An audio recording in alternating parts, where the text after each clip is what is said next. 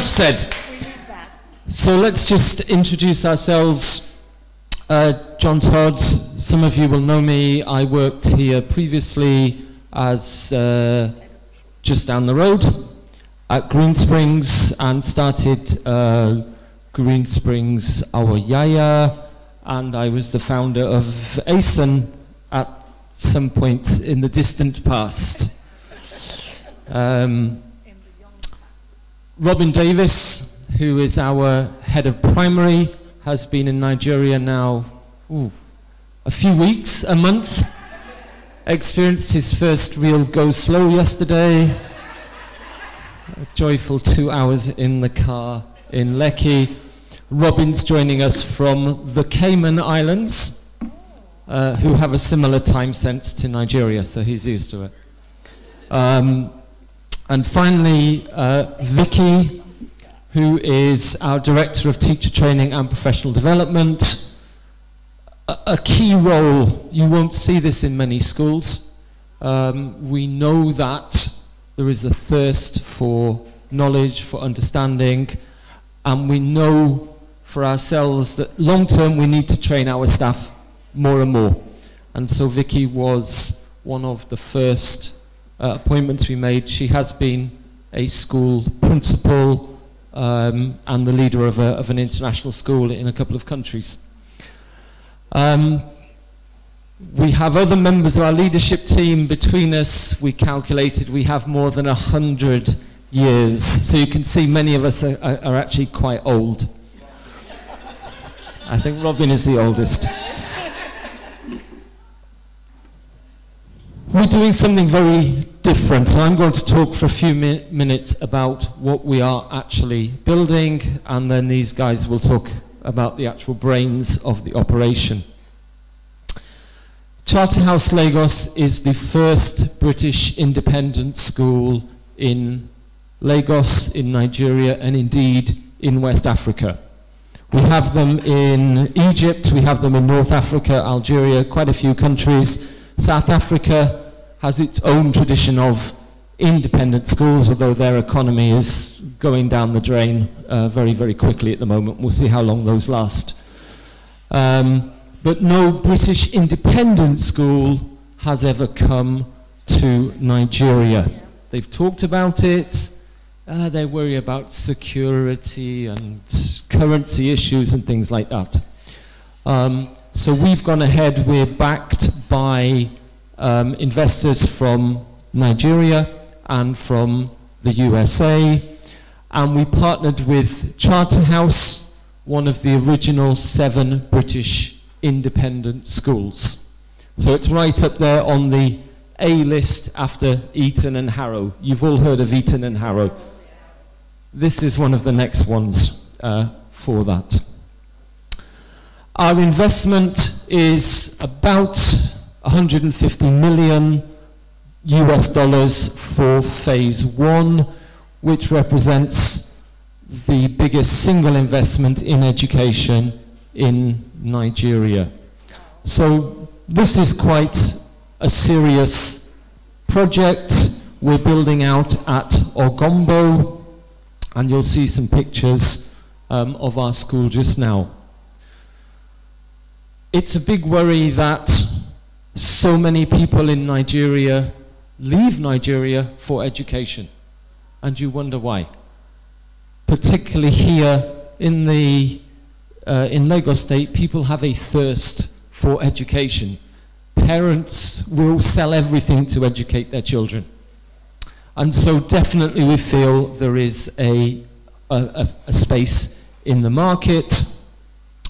Our education obviously follows the British national curriculum. We'll be using the international primary curriculum, but with a strong focus on Nigerian culture, and we've just commissioned somebody to actually write a program for us for that. So now we're going to try and play a video.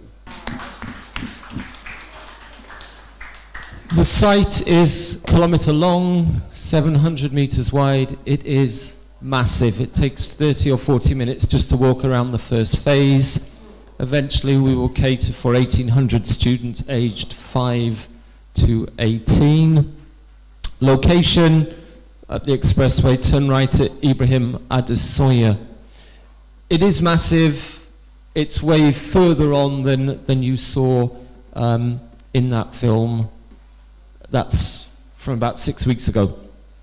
So where you saw the administration block, the roof is now on that. The primary block, which was just a space, they were casting the first floor this week when I was there. So it's moving very, very quickly. Opens in September 2024 and trending on Twitter for our application fee in the last week. A snip at 2 million. You get what you pay for. It's 2 million, that's all. So I'm going to hand over now to our head of primary, Robin, who's going to talk about the educational program.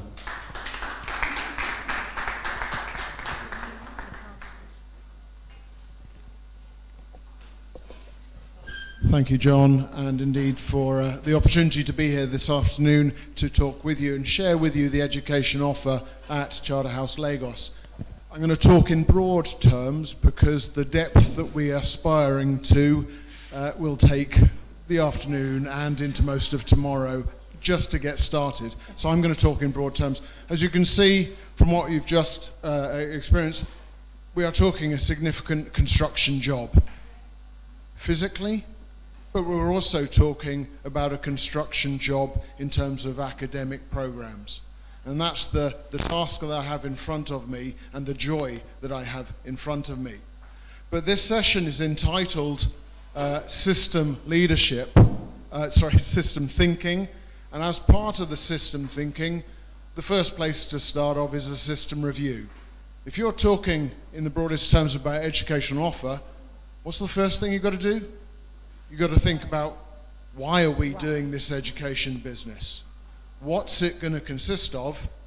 And then how are we going to deliver it? So we're going absolutely back to bare bones of our core purpose. So before we populate the timetable, before we populate programs of study, we want to ask those three main questions. And I put them in this format because the why underpins everything. It underpins the what. It actually describes just the reason why we get out of bed, why we go into school, and why we engage with the staff, the children, and the parents. The what that hovers above the why is the curriculum. And the how is how we then deliver it. Now, in structural terms, we're going to have a look at the why is described by the vision. And we have a rigorous process every couple of weeks as a senior leadership team, founding leadership team coming together. We review it. We reflect on whether it still represents our goals with regards to the children and our duty of care. And if need be, we rewrite it. So that is under review regularly, the mission, the core purpose. Similarly, as with the values and the aims, that is what we want to do. So the what is really my point of focus, and I'll leave the adaptive teaching and the assessment components of the what, of the curriculum, to Vicky shortly, but my focus is the content. And I'm not going to go into the depth of the admissions or the ICT or the HR processes or the finance. Those are the how. I'm here to look at the what that we are going to be teaching our children and reflecting again on the why.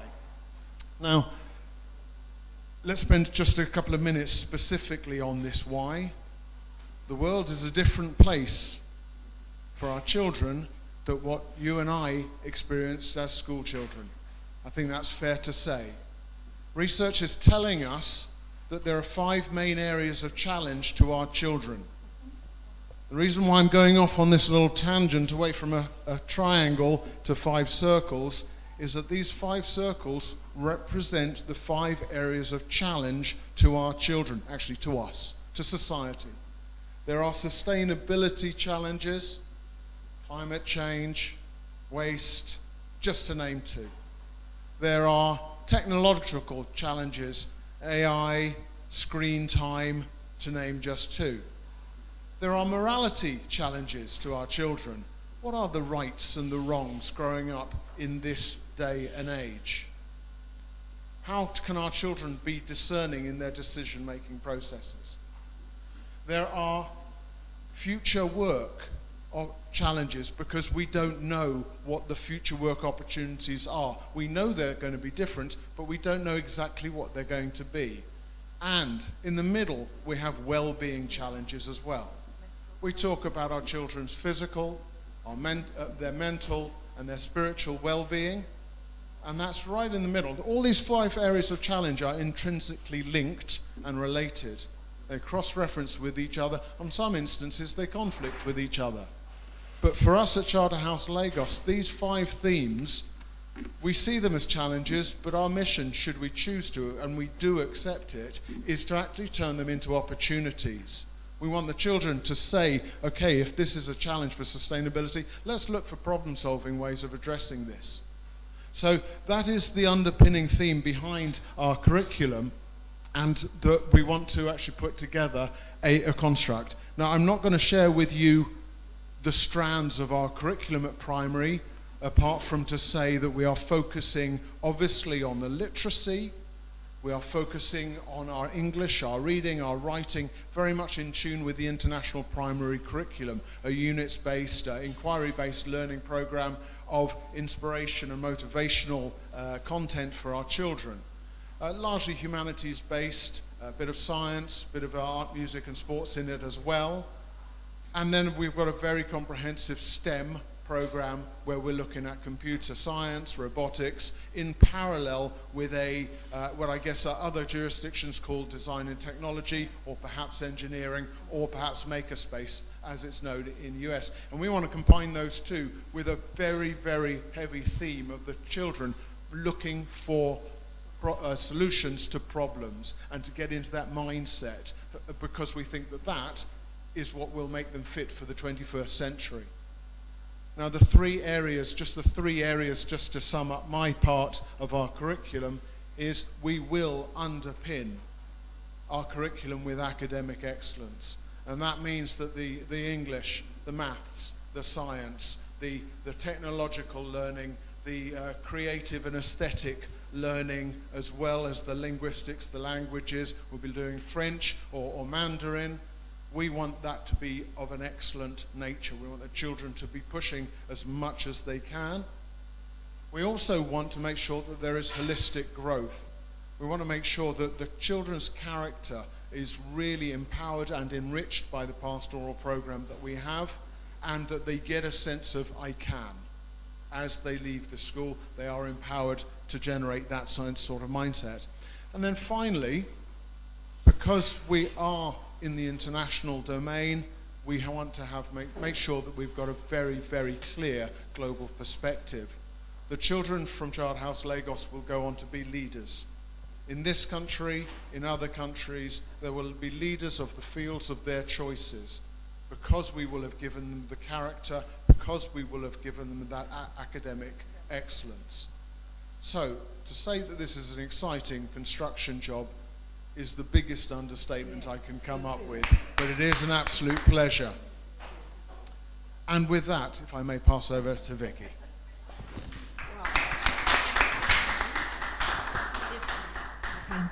Thank you very much. Thank you everybody for joining us. As I said, my name is Victoria Foster. I'm the Director of Teacher Training and Professional Development at Charterhouse Lagos. It's an absolute privilege to speak to you this afternoon. So, the first thing I would like to say is that as an educational field, our main goal is to ensure that we increase student outcomes. I think we're all here to ensure that our children do better tomorrow than they do today. And as an educational sector, we always want to find out what works. As teachers, we're searching for that magic silver bullet. What is going to work in my classroom so that my children can achieve more? And there's been an awful lot of studies, Perhaps the most famous is John Hattie's from Australia, looking at what makes a difference. And he looked at all sorts of things. They tend to be government initiatives where they say, well, if we all do this, all our children are going to get better. Unfortunately, we haven't found that magic bullet, that one thing that we all do. That's because everything works somewhere. Nothing works everywhere. Okay, so what we do know, and what is very clear to us from the research, is that teachers have an impact. I'm just going to give you a moment to read that quote from Rob Cohn.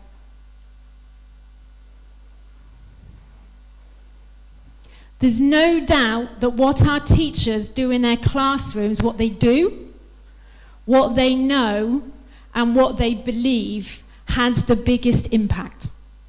Which is why professional learning or professional development is an absolute key component to what we offer and what our teachers do.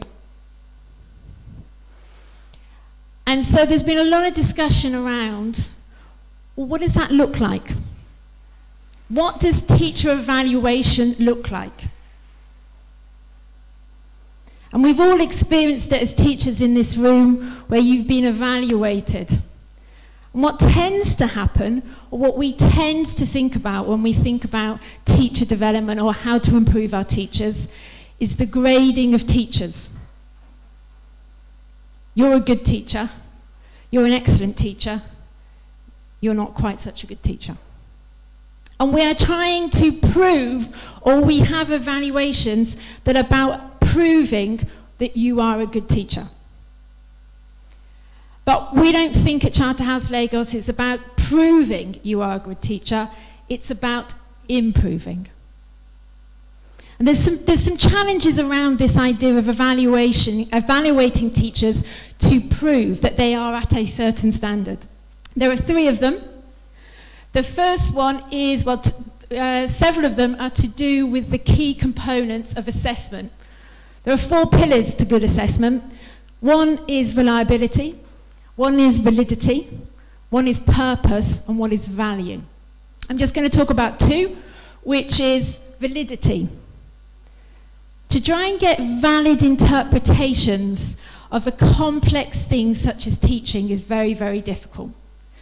Checklists and standards that try and say this is how to describe what it looks like to be an excellent teacher is very, very difficult. That's because teaching, as we all know, is so complicated. The second one is the over-reliance of lesson observations. I'm not saying we shouldn't do lesson observations. However, grading a lesson to be excellent, to be good, to be unsatisfactory is not reliable. They've done a lot of studies around this, and they've asked experienced leaders to watch videos of teachers. 20 experienced teachers to watch videos, the same videos, and they come back with different gradings. It is not reliable.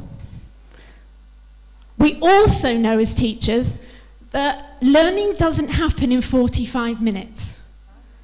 It doesn't happen in 45 minutes. So lesson observations do have a place. Absolutely they do. And we should be going in and we should be looking at what's happening in classrooms. But from our perspective, that has got nothing to do with whether you are a good teacher or not. But there is a purpose to them. And I'm not going to talk about that because I'm talking specifically about proving you are a good teacher. The other problems with a prove it, rather improve it process is the fact that we are trying to put teachers onto a spectrum. We're trying to work out where a teacher is. We can, and research shows this, is we do know that teachers who are new to their career are not as effective as experienced teachers.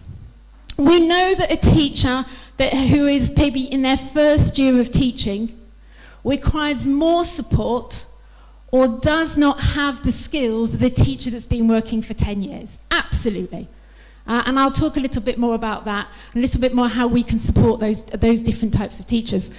But putting teachers onto a spectrum and saying you're here, you're here, you're here, you're here, you're here, is very, very complicated. And what tends to happen is we tell teachers that you're an excellent teacher, and then we take them out of the classroom. We take them out of the classroom, normally so that they can teach other teachers. But it's a bit counterintuitive. If you're a really good teacher, we should be keeping you in the classroom, not taking you out of it. The other thing to do with putting teachers onto a spectrum and grading them is that they found that if we then put them and say, this 10% of teachers are not particularly good teachers, well, let's get rid of them. They're not very good, well, we might as well get rid of them. The problem is that we would then replace them with what we call novice teachers. And it's been proven that the difference between a teacher that perhaps needs some support and a new teacher is very small. So what we really want to do is what Dylan Williams says is this.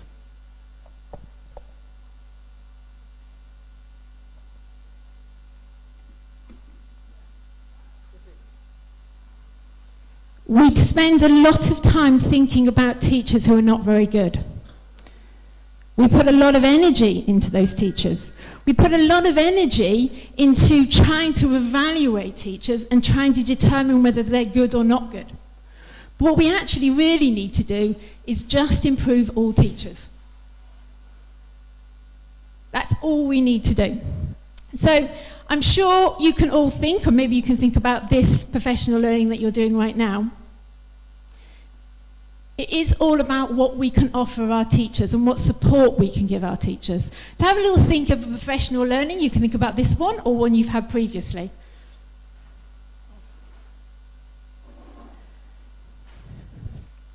I'm going to give you a few statistics on professional learning. On average, around the world, we give our teachers roughly 30 hours a year. And that's at the top. That's the average of the top of average. It's between about 20 and 30 hours. If our teachers are the most important people and they have the biggest impact, why are we only giving them 30 hours a year? Roughly, that's around the world. The other one is that about 75% of professional learning looks like this. It's a workshop. It's what it tends to be. But there's a lot of evidence out there that there are other forms of professional learning that have an impact. And I'll talk a little bit about those as well. Now, there's nothing wrong with a workshop. I'm not saying that there's a problem with workshops, but they really only work if you're talking about a very, very specific type of learning and teaching. For example, phonics. If you all came to a phonics workshop, you were here for 8 hours, the likelihood is you would increase your knowledge of phonics.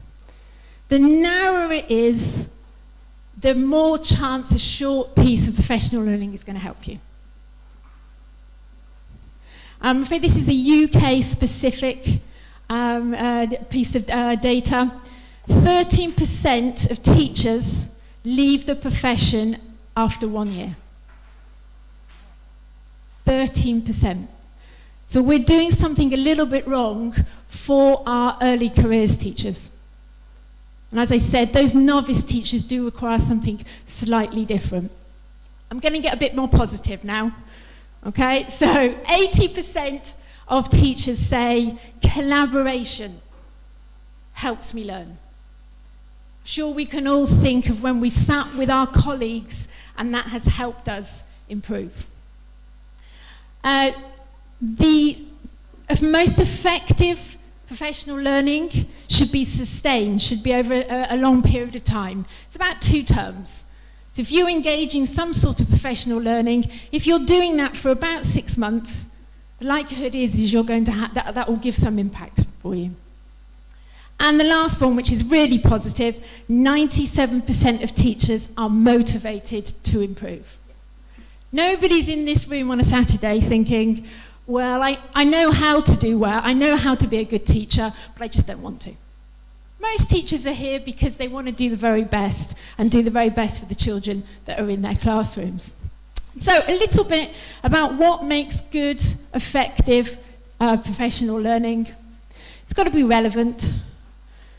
I'm sure we've all been in a staff meeting that you're thinking, this could have been in an email. This isn't really relevant to my classroom. Second one is to do with sustained time. As I've mentioned, it's about 6 months. Yes, you can have impact on a one-day professional learning, but in actual fact, it must be sustained. Collaboration. There's a lot of research out there about how good collaboration is. And teachers like collaboration. We haven't quite yet worked out what effective collaboration looks like. But we like it. We like it because it motivates us and we like to talk to other teachers. Practice-based. If you're going to have effective professional learning, you must have it that teachers practice it. Either with each other in the workshop, or you go to your classroom, you practice it, and you come back again and talk about it. And the last one is to do with experts. Having experts come in, it doesn't have to be an external expert, but having an expert who will come and work alongside you does make a difference. So, we know what effective professional learning looks like. We need to get better at this. The teachers are the single most important factor to a child. Let's see. So, what do we do? What do we do when we do this professional learning? In 2020, there was a research review to say, well, what should we be focusing on? And we call that a curriculum for teachers. We've got curriculums for students, they're learners. So as teachers, we also need a curriculum. The review was done by somebody called Rob Coe in partnership with Cambridge Assessment International. It was published in 2020, and it came up with 4 areas of best bets. If teachers do these things, the likelihood is going to increase that they will do better. It's no guarantee, but they said we've looked at all of these pieces of research, and we think that if we focus on these things with these teachers, we will improve student outcomes. Now, more homework is not on the list. Class size is not on the list. But you won't be surprised at the things that are. I'll give you a moment to read it.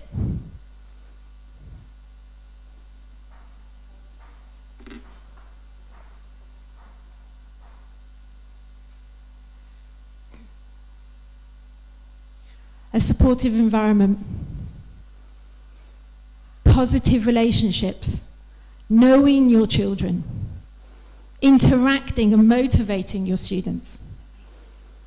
If we help teachers get better at that, we will have an impact in the classroom.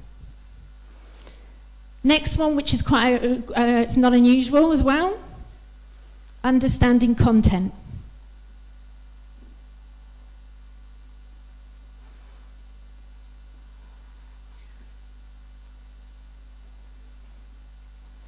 So this is, if you teach physics, you need to understand about physics.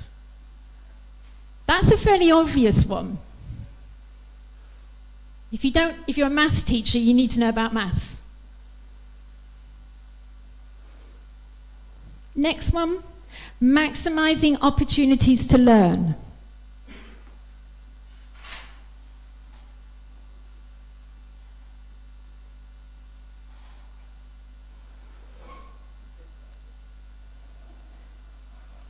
So this one's about helping children transition from one thing to another. It's about routines. It's about rules in the classroom. It's about how you manage your resources.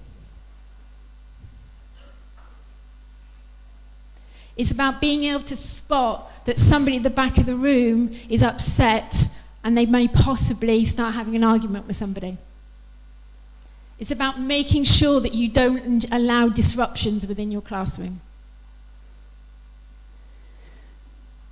And finally, the last one is activating hard learning.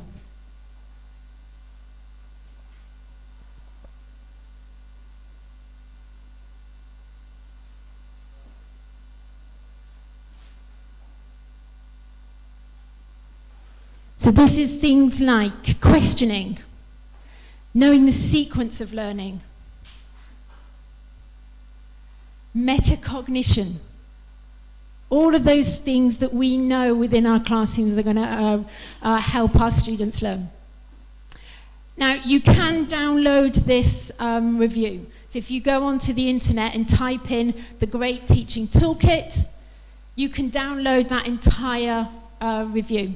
So you don't necessarily have to write them all down. Okay? The Great Teaching Toolkit, it's called. So if now we know what is possibly going to have an impact in our students, these are the things we need to focus on. But it's not just about that. We have to be very careful with research, because we do want to be research informed. What does that mean? That means that we need to look at the research that researchers are doing and find out what science is telling us, or the science of learning is telling us, has an impact. But we also have to consider our context, our classrooms, our schools, our children. We also have to consider our own professional expertise. So it's the research, the context, and your expertise as a teacher, an experienced teacher. Sitting in the middle of that is evidence-informed practice. You are the teacher. It's your classroom, which is unique to you and your students. So when we're talking about looking at what works and best bets, you still, as the teacher, need to be able to put that into your classroom. So you do need to be able to select the research, or what research is telling you, and be able to adapt it into your own practice. And this is just a model. I just think it's really helpful. So the get it is the research. Then go and actually see what that looks like in the classroom. Then you want to go and try it in your classroom. And you want to fit that or mold it within your classroom. You then want to own it. You want to make it your own, and then you want to keep it. So it's a very simple process, but it is all about giving teachers agency. You're the teacher, you're the expert, and it's your classroom. And that's what we want for teachers. We don't want teachers coming in and being told this is what you need to do. Here's the recipe for being an excellent teacher. There is no recipe. I'm going to talk a little bit about novices and experts just to finish, because as I said at the beginning, there is a difference between somebody who's been teaching for a year and a teacher that's been teaching for 10 years. And there are two main differences, and it's to do with automating steps. If you are a novice teacher, you don't have that automated process. You don't instantly have that, what we call mental model in your brain. But expert teachers, or teachers who've been teaching for a while, do have that. But here's the good news if you are a new teacher. You learn really, really quickly. You can all think back to the first couple of years of teaching. Your learning, or your learning curve, went like this. If you're an experienced teacher, you level out. You go up, and then you go like that. Because it's called habits. As experienced teachers, we develop these habits, and we all know that habits are really hard to actually unpick. But there is a difference, and we should support teachers in a different way, depending on whether they're novice teachers or whether they are experienced teachers. And at Charterhouse Lagos, we do believe in that. We believe that we should always have continuous professional development. So I'm going to talk about the last two and then go back to the coaching one. The leadership partnerships. We believe if we've got teachers who are experienced, we want to be offering them the opportunities to be able to build in terms of leadership. We want them to have the opportunity to look at things like nationally recognised qualifications. High quality, rigorous, I'm just trying to think of one, MPQSLs. These are qualifications that are nationally recognised and support an experienced teacher's journey. The other thing we want is we do want university partnerships. We're looking at universities to partner with. We want our teachers to get masters. We want our teachers to go on and get doctorates. Of course we do, because that's building their knowledge and their skill levels. So that's incredibly important.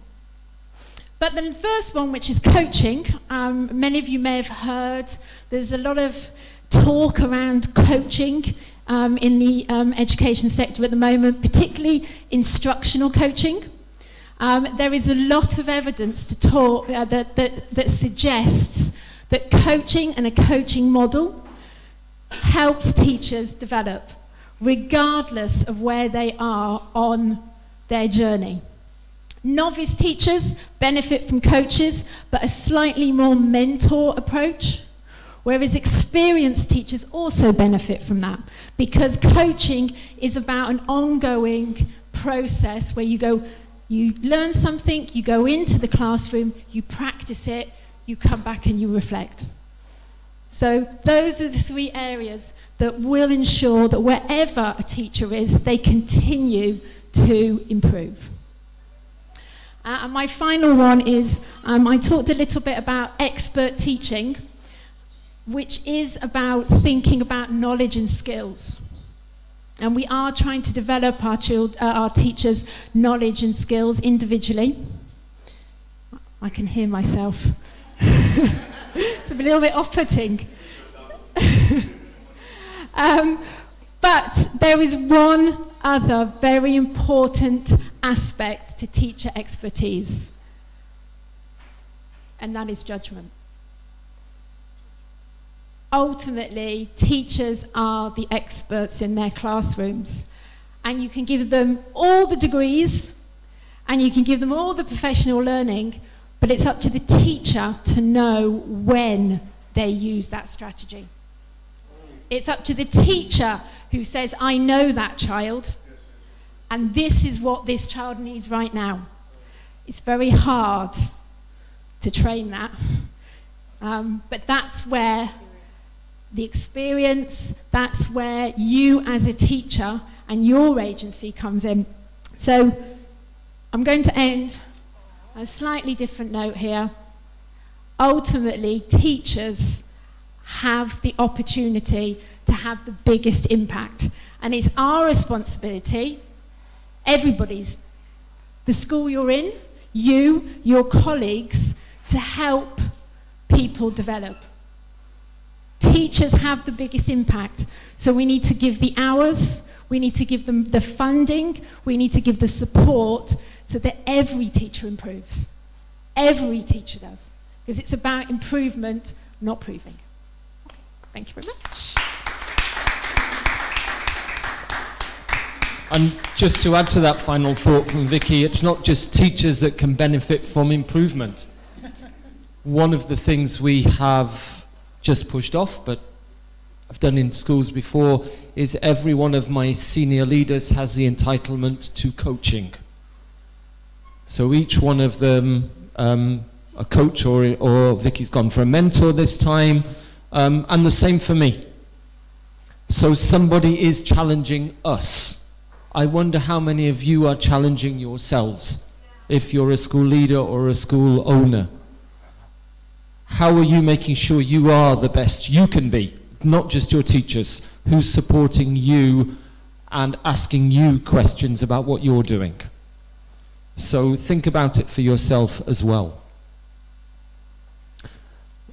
Anyone, any idea? That's a very big number. We've been trying to work out how to say it. But the trouble is, I don't know if that's 1 trillion, whatever. It's a Laura Naira. Okay. Any idea what that represents?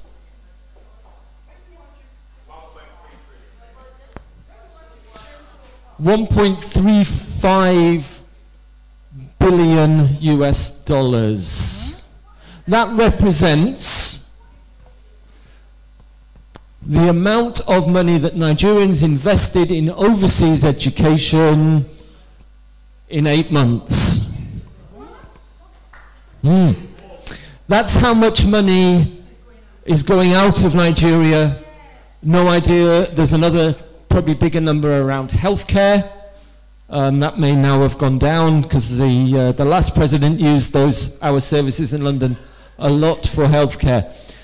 But that is only, by the way, that's UK. That does not represent Canada, that does not represent America, Australia, and so on. You guys send a lot of money. It's really nice, thank you. Wow. It certainly helps keep my children, well, it doesn't. My kids are in a private school, so it doesn't really help.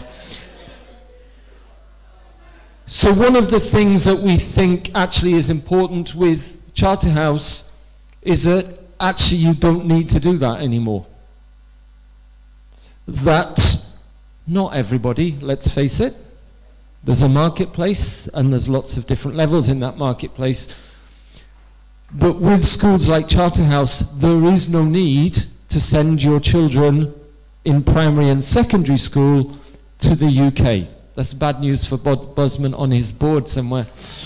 But there is no need. And it's happening, I think, in Lagos with hospitals as well. If that money is invested back here, it helps everybody. It helps the economy in every single area. Part of what we're doing is offering jobs to local people over in Ogombo where we work. One of Vicky's, it used to be called a BAG, if anyone remembers, B-H-A-G. Big, hairy, audacious goal. It was a big marketing thing. Vicky's is that you can come into our school as a cleaner, as a driver, as a gardener, and you can leave with a master's in international education. That's her big goal. That will take us 20, 25 years. But that's what we want to do because it's that, and particularly if we do it with girls, that makes a big difference in families and communities. So it really does make a difference. That's a massive number. When you add all the other countries in, it's scary. And of course, a big chunk of that is universities. We're not touching that yet. This is our school.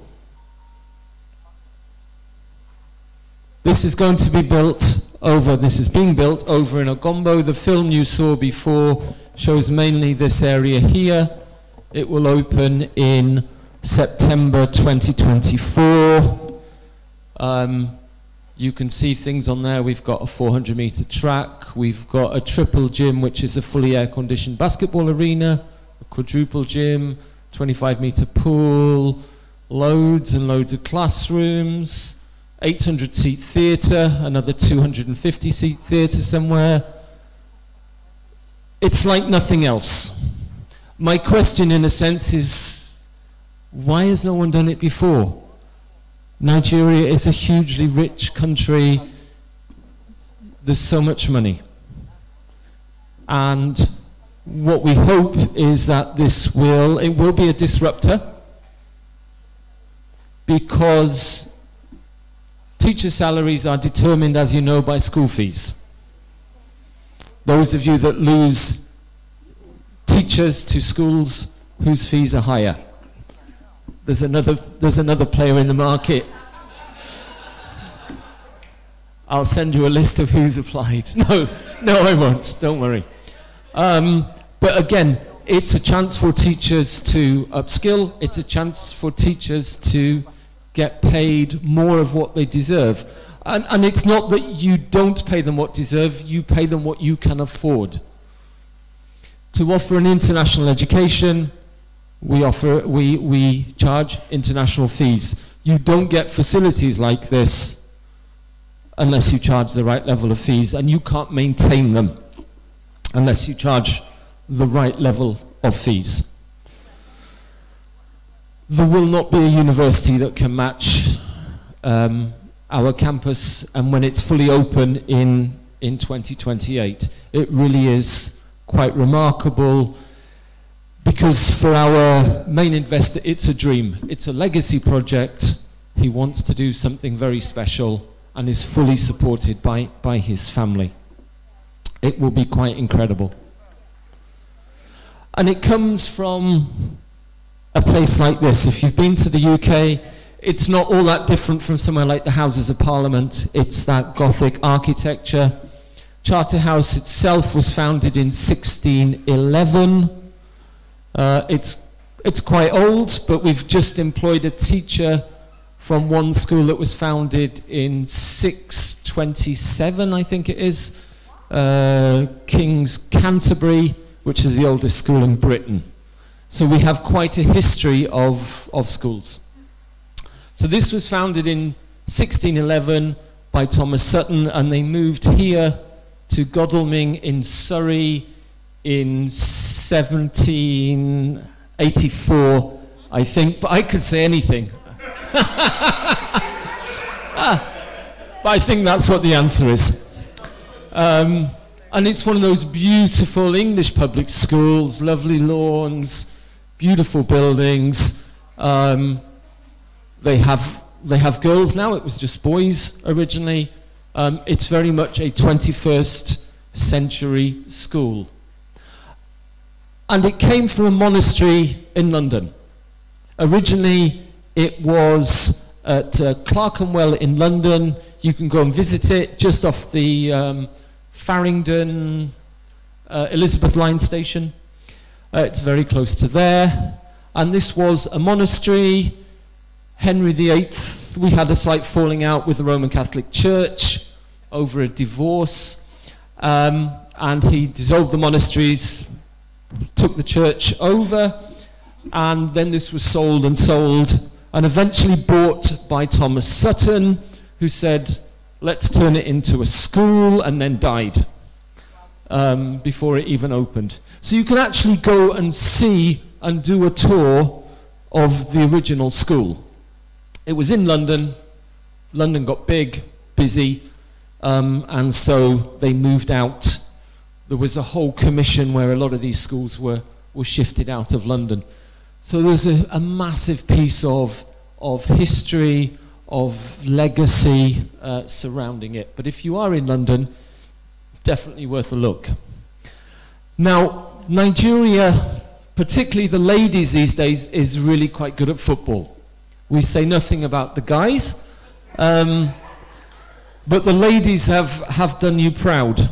And what you may not know is that Charterhouse supposedly is responsible for 2 of the rules of football and was part of setting up the Football Association in the UK, or England as it was then, which has now led to this game you all know. There's one about the throw-in, and I don't quite understand it, but there's this other one about offside. You see it on the TV and you haven't got a clue about offside. I'm the same. But what used to happen they had a big room, perhaps a bit like this, where they played football. And there were two doors. There was a door there, and there was a door somewhere down here. And this was the old cloisters, where the monks used to sit or walk around. And what the boys would do is they would run out of one door and then jump back in here when the ball was near the goal. So no one could see them, and they would just jump back in time to score. And so this was banned. And there you have the offside rule, the beginnings of the offside rule in football. Is it a true story? Does it matter? It's a good story, and it feels like it should be true. And it's just a really good story. So who cares? But I think it's things like that piece of history, that piece of heritage that just adds to the richness of a school that's, more than 400 years old. Oh. So, you've heard today a little bit about Charterhouse. We had more. That's maybe for another time. Thank you very much for being here. We have a few minutes if you have any questions. Anyone this side? You're too enthusiastic. Yeah, there you go. You know why? Okay.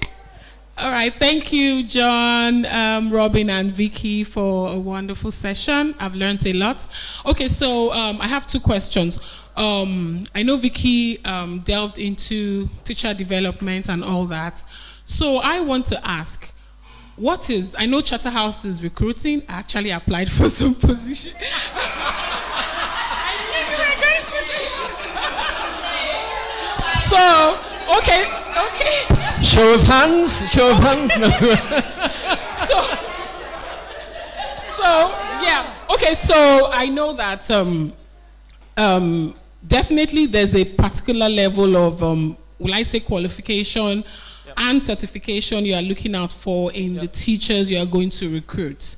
So let me use myself as an example. Initially, I've been following John Todd on LinkedIn for a while, and I got to know about Charterhouse on LinkedIn.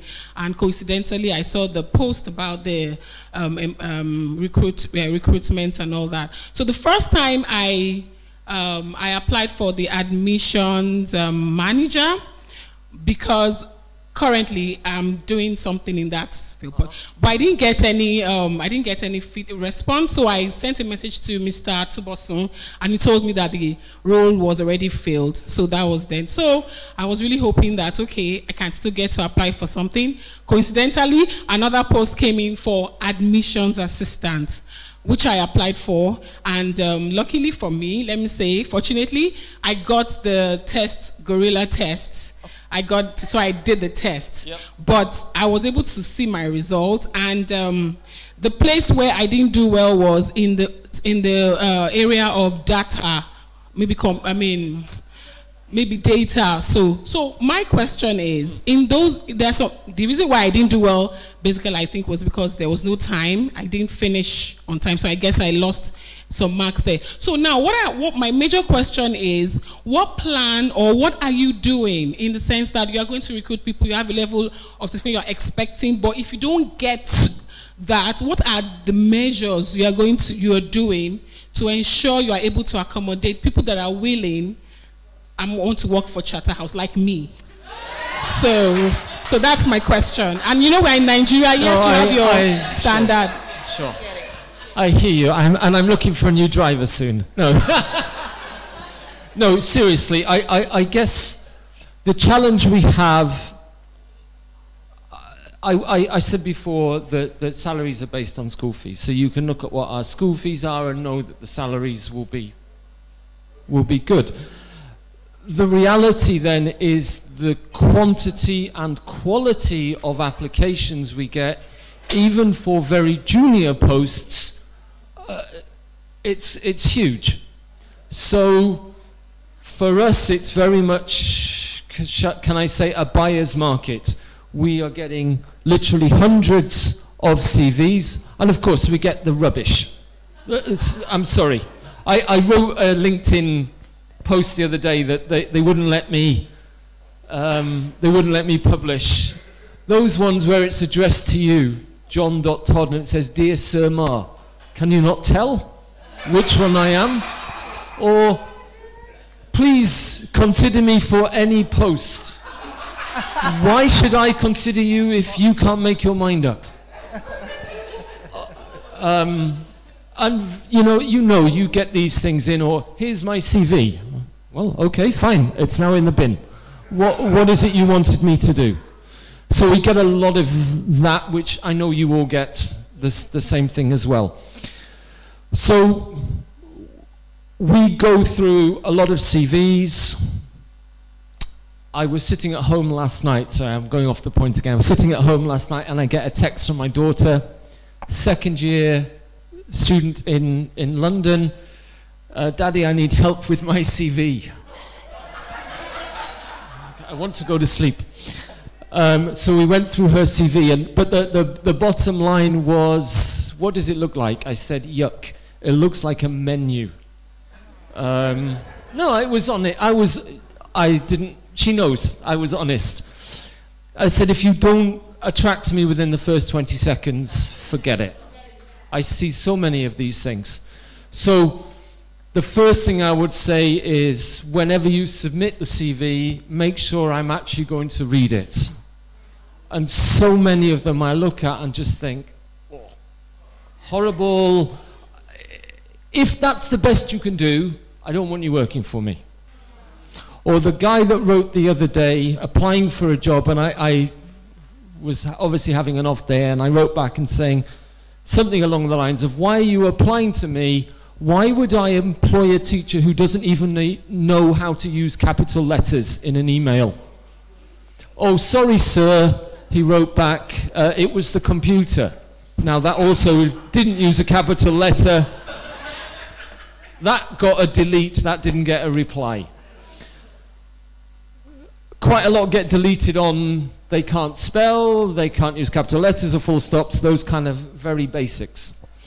But, so there's a piece there about trying to sell yourself, but the big challenge is it's hugely, hugely competitive. So even if you get past that first hurdle and we think, oh, that's interesting, let's look again, we're then getting, we've just advertised for engineers. And we just get massive volumes of CVs with so many people, and because the unemployment rate is so high. All I can say is please keep trying. I'll happily give you my card. But the other thing I would also say is people also try that shortcut. Oh, I'm sending it direct to you. Please don't bother. We have a channel for recruitment. Use the recruitment channel. Because if you send it to me, I might read it. 9 out of 10 that I read, I send to my HR and say, please thank and reject. But if you send it to me, it's also, I don't do recruitment like that. There's a channel for it, so why do you think you should be treated differently? And there's still that mentality of so many, oh, I know his email, let me send it to him. It doesn't work. So follow the rules, but make sure when I look at your CV, when I look at your email, it's written properly and the CV says, read me.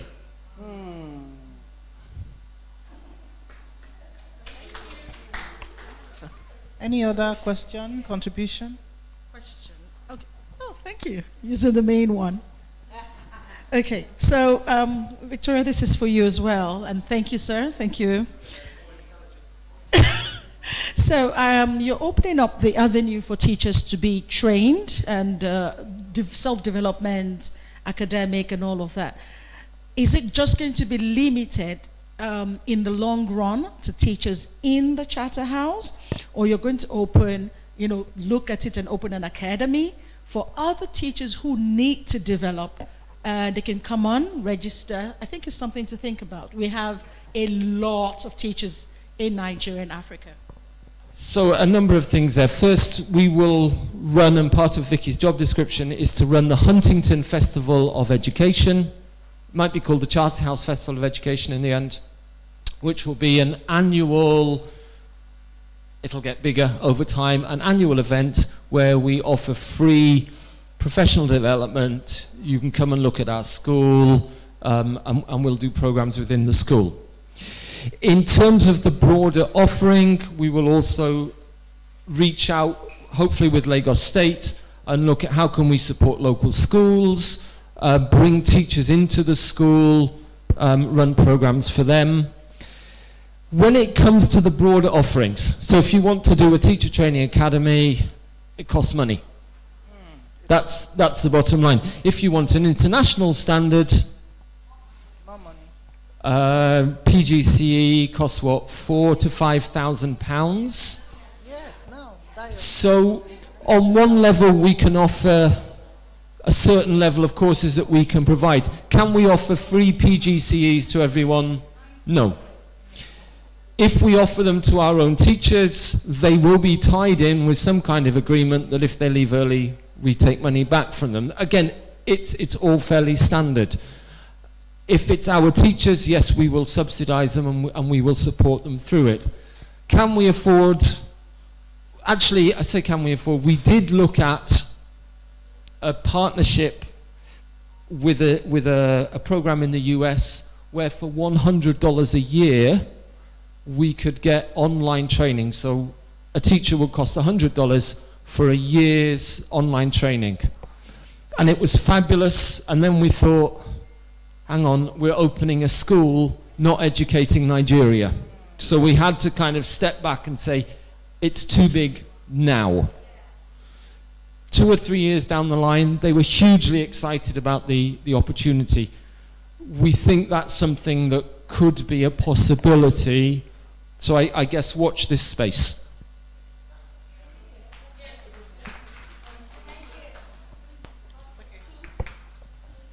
Hello, thank you very much for the presentation. I have a question, I think, in regards to, I would say, transitions. We've spoken about, for example, the amount of money that leaves Nigeria with students going abroad. And I know, obviously, Charterhouse for now is primary and secondary. So is there the assumption, maybe, that even after this secondary, because there's still the high probability that these students will still leave, especially if they are coming to Charterhouse, still go out of the country for university anyway. Yeah. And I asked that question also, I think even going back to the original and what you showed on the first slide, bringing the British curriculum kind of into the Nigerian culture. There's a lot, you spoke recently about unemployment rates, which is happening, and even apart from unemployment, there's underemployment, because students are graduating, they don't know what they want to do, they don't know how to fit into that and all that. And recently in the British curriculum, within the last 5 to 8 years, there was the emphasis on careers education to help kind of transition, especially within secondary schools and going that. How exactly are you kind of hoping to bring that in? What's your thoughts, your plans around that right now? In 30 seconds. Yeah, feel free. So our approach to universities is our expectation that our students will go to university. We are going to be a high achieving academic school. We would then say we would seek to place students in their best fit university. If I'm a student, that's unlikely to be in Nigeria. There was a post last year sometime on Facebook about, wow, this Nigerian university has been placed in number 800 or something of the top 1,000 universities in the world. And people saying, yeah, yeah. And I'm saying, oh my God, this is the biggest country in Africa and that's the best you can do? It's shameful. There's some hope with some of the private universities, I guess. So the reality of university education is, no, they're still going to go overseas because, you know, in that sense you can offer a school, but universities are so broad. the investment required to offer the range of subjects is just massive. Is it out of the question? No, we have discussed the teacher training college, but then you're talking one very, very small piece of the university puzzle. And again, if we do it, it will be of an international standard. So will it answer the question for most Nigerians? No, it will not. It will answer it for a few.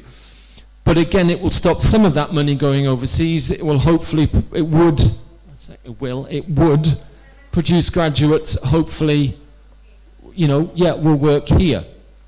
The whole university thing is just way, way bigger. It's horrendous that it is where it is. I had a guy working for me who did National Open University, mass communication. And I thought, oh, you can help me with a video. He'd never used a computer, and he was in his final year. And what? The basic quality is not there in too many of these programs. Sorry, I can't help. I wish. Okay. Well, thank you very, very much. I look forward to not receiving CVs from you. Send them through the right channels. And if I can help with anything else, please don't hesitate to give me a buzz. Thank you.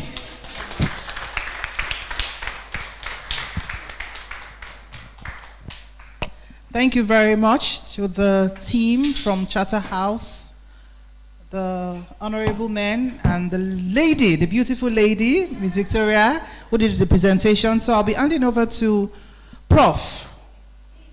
Dean, Doctor. What's the meaning again? Everything. Thesis, education, CEO. So Mr. Olakpeso is still here. So when you call all of that, you know he's a quality assurance person. He will ask questions, so don't worry. After Mr. Olakpeso has left, you can ask me those questions. You can call me those words. Thank you very much. Let me just take a few minutes to appreciate the team from Charterhouse Lagos for giving us their time. What we hope to do, for those of you who listened to Dr. Ade Akeriola's presentation on Thursday, there's a connection between his presentation and what the Charterhouse team Lagos taught us. He said something. Your vision and your mission, your why, will determine how you organize the school. Do you get that? And it's meant to actually shift our thinking from some of the things that we do and the things we need to fix. Your why will determine how far you will go to do a couple of things. So I think, John, you got back to Nigeria to resume on this project last year, right? But you've been doing in and out before then. So I guess you spent like how many years before resuming last September? So the school is opening in 2024 September. It's been on this project since 2019.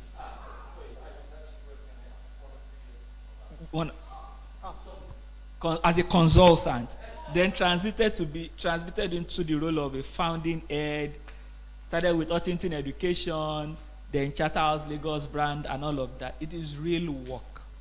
I understand. I'm not saying all of us should go and restart again. I'm just saying that we need to be more intentional. You understand? 15, 20 years ago, the brands of schools were used to, and the truth is some schools have gone under after COVID, and some will still go. You understand? While we have a space in the premium circuit, we also have space in the medium framework and all of that. And whatever we do, we have to just be intentional about it. Whether you serve the premium market, or you serve the middle class market, or even when you belong to the LFPS sector, the truth is you have to be intentional about what you build. We appreciate what you are doing. We appreciate what you are also trying to share with the world. I think when Robin came, you took a picture of his office for him. Even while he's still under construction, you know, some form of faith journey and all of that. And he told me, he said he's a man of faith. So thank you very much. I I think the media team will still want to have 5 minutes or from Vicky and maybe Robin to share a few thoughts that you're unable to share on stage. We know time is fast spent, but thank you very much. We'll invite the team forward. So instead of giving separate plaques, we thought of having this. We want it to be somewhere in the school that we will see 100 years down the line. So when you are reading the story of Charterhouse Lagos 500 years down the line, I'm sure somewhere we'll be able to see this. Thank you.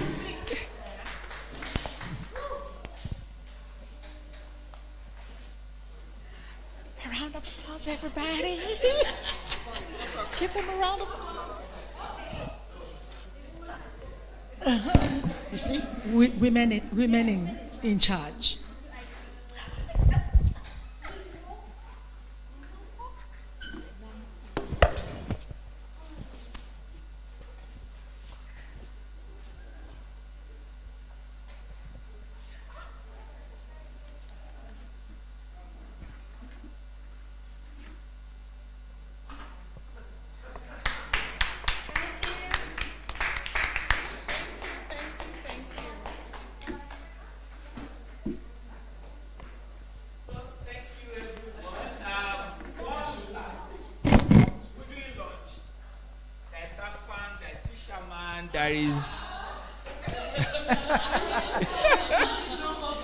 There is ogbono, there is aku and all of that. Please take time, eat. We do that for 30, 40 minutes max. We have one last session and it's a panel discussion. We've titled that Matching Theory with Practice.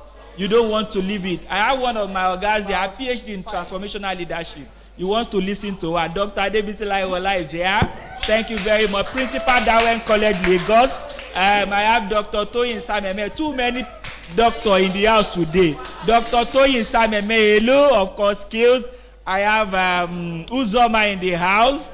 I have Alale Milekon Adieko online joining us for the panel session. Please, you don't want to miss it. Please, let's do lunch. Let's take pictures, smile at people. You know they told us network and all of that.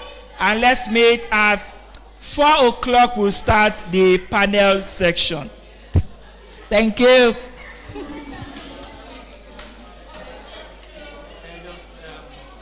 think we should be 4 on the stage. Yeah, sure. 4. 2, Abby.